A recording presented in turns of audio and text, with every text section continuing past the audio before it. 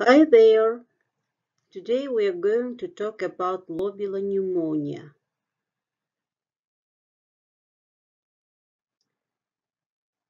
Try to remember the new words gradually, dullness, accompany, occlusion, purulent, sputum, accelerate, reduce, improve, spleen, enlarge, sign, intensity, shadow, severe.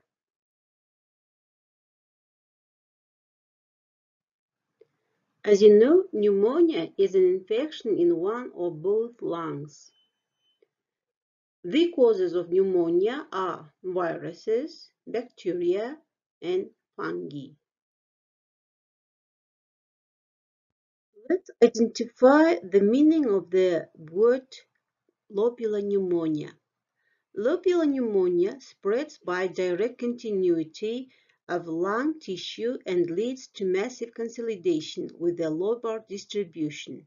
The disease may spread more widely until it involves almost the whole lung, but it's not common to find two separate areas in the same lung. In this picture, you can see two lungs of the human body, right lung and the left lung. And as you can see that the left lung with lobar pneumonia in the lower lobe. It's an infected part of the lung.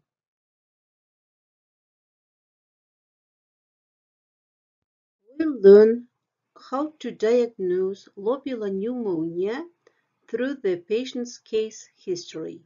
We'll talk about the patient Smirnov.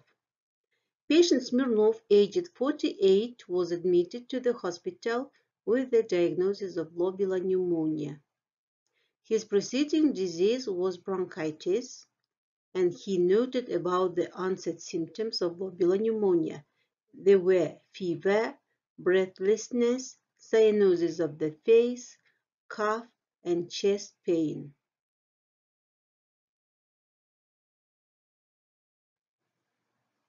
Patient complained of irregular course of fever, and it was persisting for 2 weeks and decreased gradually. About breathlessness, patient's breathing was rapid with 30-40 respirations per minute, and his cough was with purulent sputum. And also he complained of chest pain on deep breathing in. His pulse rate was accelerated and the arterial pressure was reduced. To establish a diagnosis, a physician used the basic types of examinations. They are physical examination, which includes visual examination, palpation, percussion, and auscultation. The next is laboratory studies, which includes urinalysis, blood and sputum analysis, and instrumental studies, taking electrocardiograms, cystoscopy, and X-ray examination.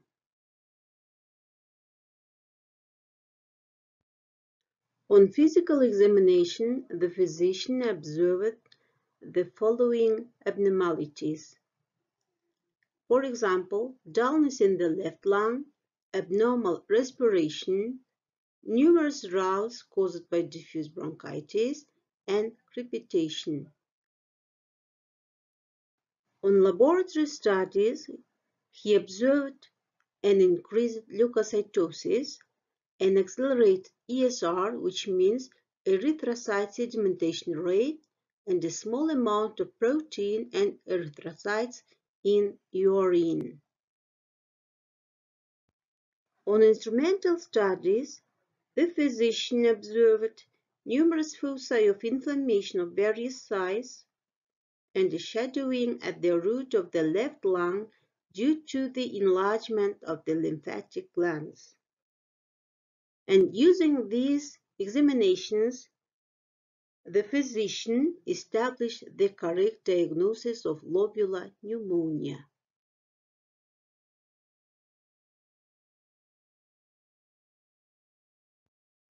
Today we've learned about the lobular pneumonia and its symptoms.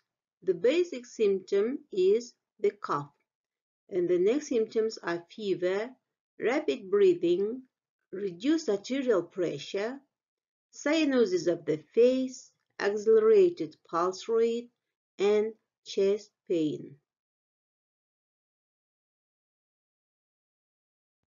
In conclusion, I'd like to say that we have learned about lobular pneumonia and increased the skill of communicating in English. And I'd like to say that we try our best to answer the following questions.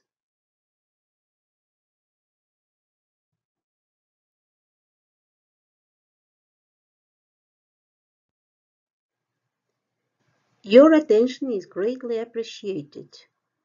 I hope you enjoy my presentation. Be healthy and wealthy.